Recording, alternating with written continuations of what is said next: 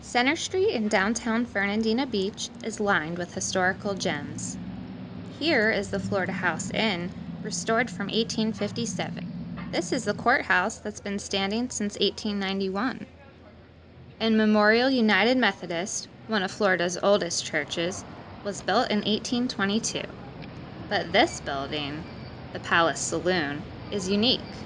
It's the oldest tavern in all of Florida. On a typical Saturday, the Palace is filled with people of various ages enjoying drinks, pool, and live music. Curtis Brown's been coming in here for the last 30 years.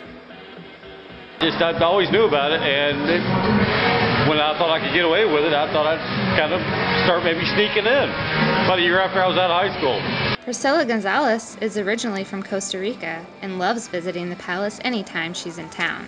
The Palace is definitely somewhere I like to come, not only because of the cool building that it is and the old 19th century saloon look that they still try to keep, but it's got a really cool dancing club in one of the bars. Team Pearson is the archivist at the Amelia Island Museum of History. She says that the Palace began as a hangout for sea officers. Originally catered to captains. I mean, Fernandina was the major seaport at times. There were probably more than 300 ships in the harbor here, which is just hard to imagine. Pretty rough town back then. Johnny Miller bartends for the Palace, and he had many stories about the opening of the tavern as well. And there are about 30 bars up and down the street. Most of them are pretty rough. People are nervous to go out. So this idea was to create a palace or somebody. You had to be somebody. You'd have millionaires, the Carnegies, the Rockefellers, they all hung out here. And then sitting right next to them is the guy working on a shrimp boat. Wes Sheffield bought the business in 2009. He was surprised to find it was for sale and didn't hesitate to take ownership of the Palace. This place provides an opportunity for tremendous history. Many people from 80 to 21 have told me that they had their first legal drink in the Palace Saloon, and that was part of them being here and being, a Fernandinian, I guess a Fernandinian, for lack of another term. Sheffield admires the history behind his bar and kept it as close to the original saloon as he could. The way it was, they have moved the original gas lamp from outside to inside to maintain its stability.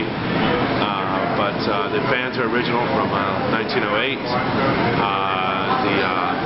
The bar obviously was installed, so we really wanted to keep the nostalgia of what was original to the Palace, the original, so that whether you were here 100 years ago or you're here today, it's the same thing.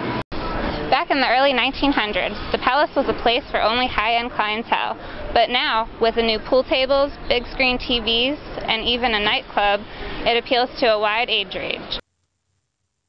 Nikki Barnes has been a regular guest for years and thinks it's the best place in Fernandina to have a... So I've been coming here for 5 years now, and it's been a staple, I think, in this town, just because it is the oldest bar in Fernandina.